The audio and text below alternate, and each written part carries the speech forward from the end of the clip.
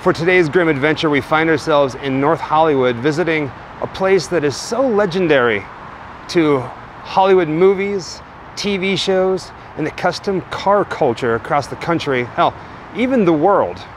And that's Barris Kustom Industries. By that I mean, special things they make like cars, kooky cars for television and movies. Would you like to see some and how it's done? Well, then follow me now.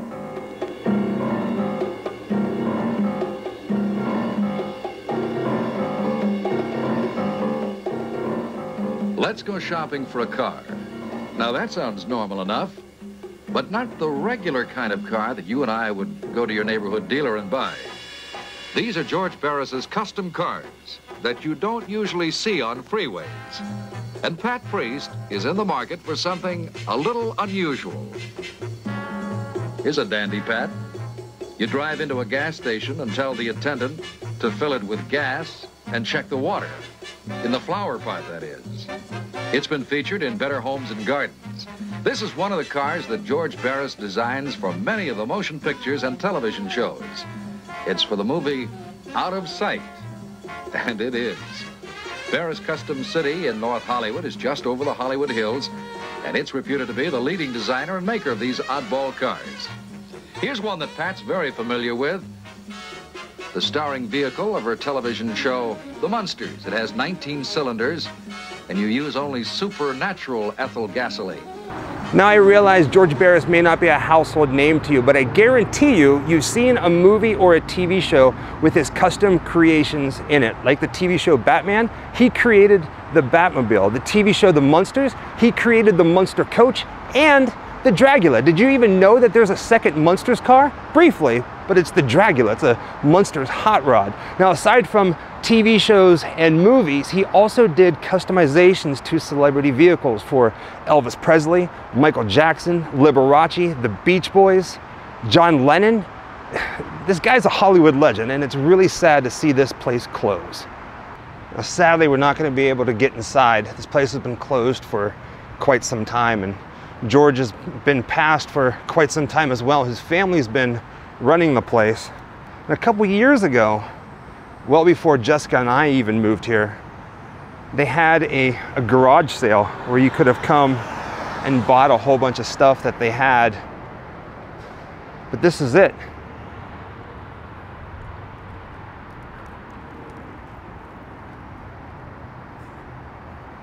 How freaking beautiful is this place? It's so sad that it's closed. I wish that they would just keep it open. When you are walking the street at night, and behind you there's no one in view, but you hear mysterious feet at night, then the monsters are following you. If you should meet this strange family, just forget. Above the windows, they have a couple different photos of some of the cars that he's made. I completely forgot that he did the Beverly Hillbillies car. See it right there in the picture on the right-hand side? So they loaded up the truck and they moved to Beverly Hills, that is. I really don't know how much we're going to be able to see through the window here. We're going to try, but they have a couple of different displays. I'm not sure what this says. Of the famous Batmobile. I'm guessing maker of the famous Batmobile. And here's a model right here. And then right above that, oh, check out the wheels. How freaking cool is that? And then right up here, I'm hoping you guys can see that. It's the top of the Batmobile from the TV show. I'm trying to shield the sunlight in the window as best as I can. I can see it, but I can't tell through the camera if you can see it. Fingers and bones crossed. But this is on the inside. Look at that. It's the Munsters coach. Now that's the best shot that I'm gonna get of the Batmobile on the showroom floor. Man, I wish we can get inside this. I wanna see it so bad. But for now, this is the best that we're gonna be able to do from the other side of the glass. Now, so far I've shown you the alleyway and the storefront, but if we come over this way, which is where George Barris as well as everybody else would have come to pick up their cars or to come here and work, the entrance, the driveway is right over here. And the gate is really cool. The gates that lead back to the garages where George Barris and his family and crew made Hollywood history. They're simple, but how cool is it? Look at this. It bears his name, Barris, the logo. And then right above it, you just saw it, but I'm gonna point it out even again, is the Batman cowl. And then right behind that, you can kind of make it out through there. Let's see here. There you go. There's the office and one of the garage doors bearing the B for Barris.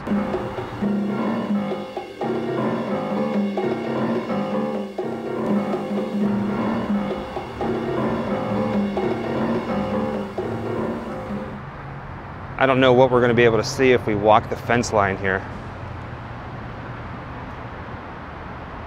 Just a few more garage doors.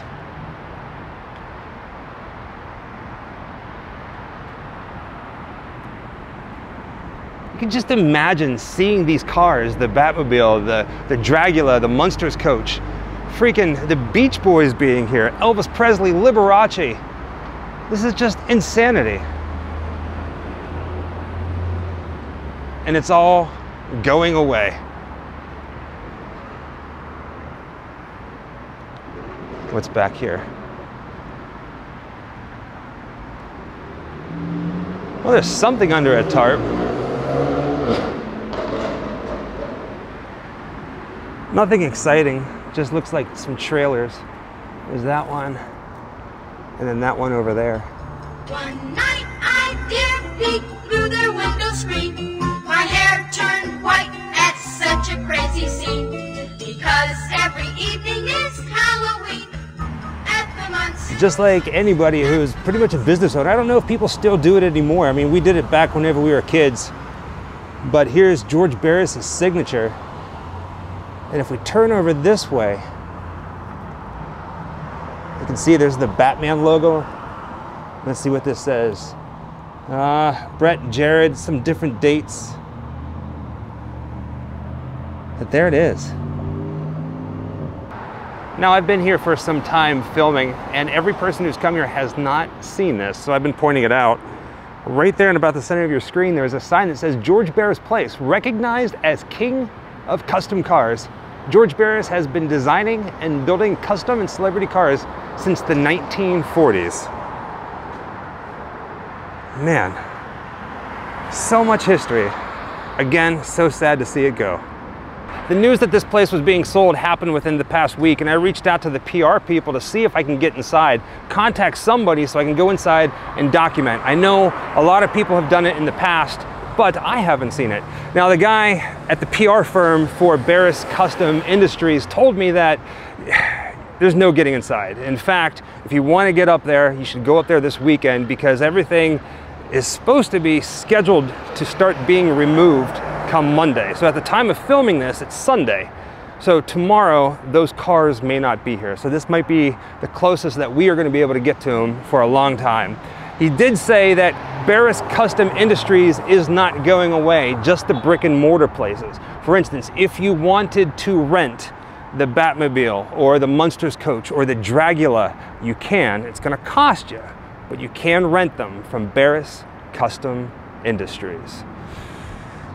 It kind of pains me to see such a historic place go away, but I get it, I understand. Times change, things happen. And the family has held on to it for quite some time. Thank you. Wish I could have met everybody. Wish I could have met everybody. I completed my first custom, which was a 1925 hand-me-down Buick from my parents. And I was able to do all the different customizing events, putting doorknobs in the grill and foxtails and hubcaps and in fact, old household paint from a hardware store. But when I drove into school, it was kind of a very unique feeling because this is the first time that anybody in our classes or even the school board was able to see a car customized. That means changed from what it was stock to what I created from that car. And of course doing everything by hand and through my mind at 13 years old of what I liked, what I enjoyed. And the big feeling extended through the kids that were at school, because when they saw what I did, they said, wow, look what Barris did to that old Buick. He made it into a new Buick or a custom Buick. So these are one of the thrills that I had that made me feel that this is the road that I wanted to take with any kind of wheels for the rest of my life. Well, I figure since we're doing a farewell video to the Barris Kustom Industries brick and mortar store, we should head over to the cemetery, the final resting place of George Barris himself, and pay our respects. Now, he's buried here in Glendale at a place called Forest Lawn Cemetery, and a little section in the back called Garden of Honor.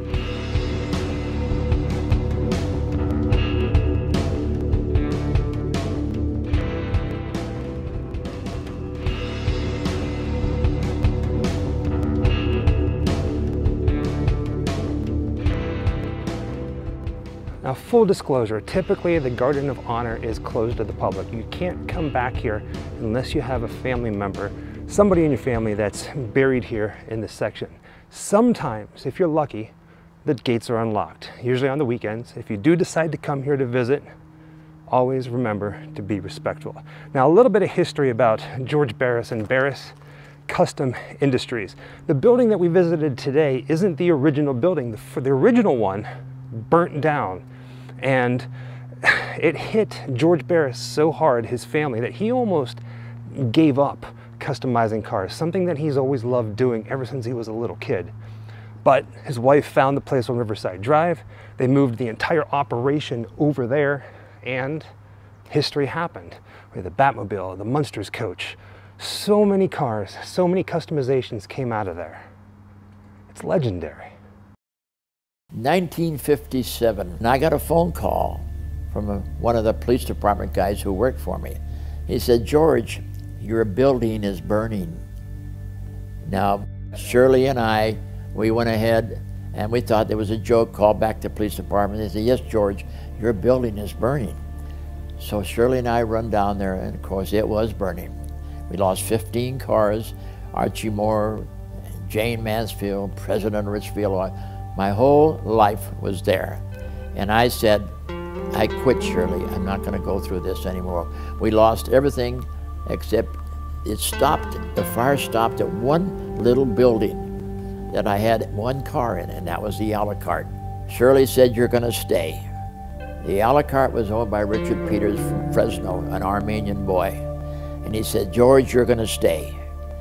I said, okay, we'll finish the car. Now, these Armenians every day drove 250 miles to help me work on the a la carte, to finish the a la carte. And lo and behold, we won. #1 Grand National Roadster in history that won that show. And there it is, the final resting place of George Barris, king of the customizers. November 20th, 1925 to November 5th, 2015. Husband, father, grandfather, dear friend, custom car legend, and an American icon whose passion continues to invigorate us all. God has a bigger garage in the sky for you. And it's nice. Crazy, right? And with that being said, I want to say thank you for joining us on another Grimm adventure, this time visiting the final resting place of George Barris in the brick and mortar store of the Barris Kustom Industries. Sadly, it's closing in a matter of weeks, possibly even days, who knows. Wish it was still going to be there, wish they were turning it into a museum. I would pay good money to sit inside the Munsters coach in the Batmobile for a photo. Hint, hint, hoping, man, don't take it away. But I understand, it is what it is. With that being said, happy Halloween. Until next time, boo. Wherever I come, bad luck is coming my way. Wherever I go, hard luck is there to stay. Good luck never stays a day. A bad luck's always coming my way.